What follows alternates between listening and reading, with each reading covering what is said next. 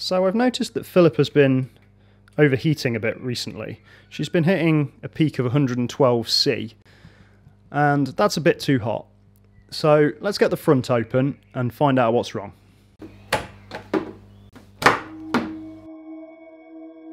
Philippa!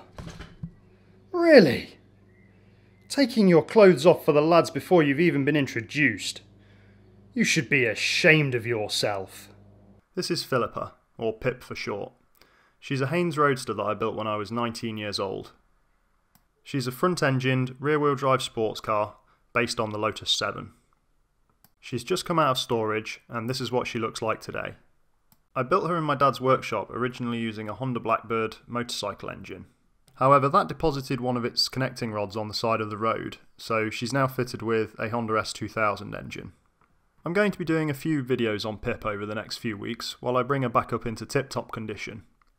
So make sure you press that subscribe button to keep up to date with what's going on. Now let's go and see if we can fix this overheating problem. This doesn't look so good. I've got a load of brown spray that's come out of the radiator overflow pipe. I think this has happened because I've mixed two antifreezes that aren't compatible, and that's sludged up the radiator, making the radiator less efficient, and that's ultimately caused the car to overheat. When a car overheats, you stand a much higher chance of blowing the cylinder head gasket, so let's just check that's okay. The first thing to check is the colour of your engine oil. If it looks like mayonnaise in there, you've got water in your oil. This is nice and clean, so that looks good.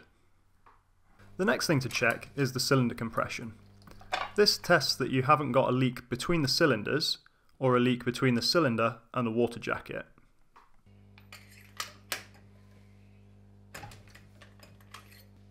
Magnet on a stick, very handy.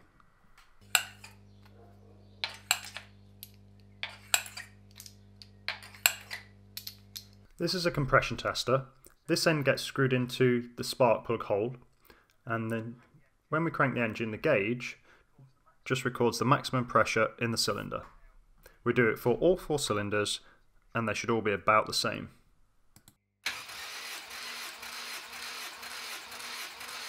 Number 4 does seem a little low, but let's get the coolant dropped and the radiator cleaned out.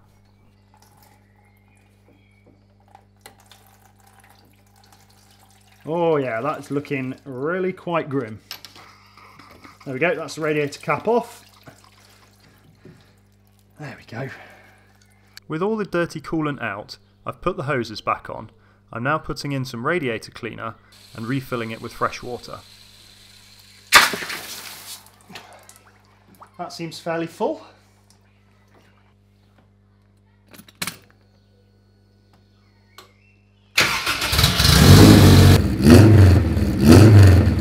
I let the car get up to temperature so that it will pump the cleaning solution all round the cooling system.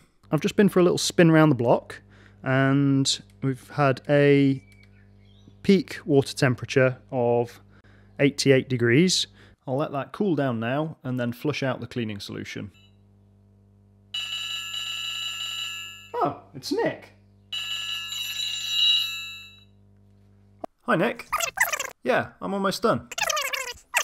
Yeah, of course I checked the colour of the oil. I checked it before I started. I'll have a quick look again now.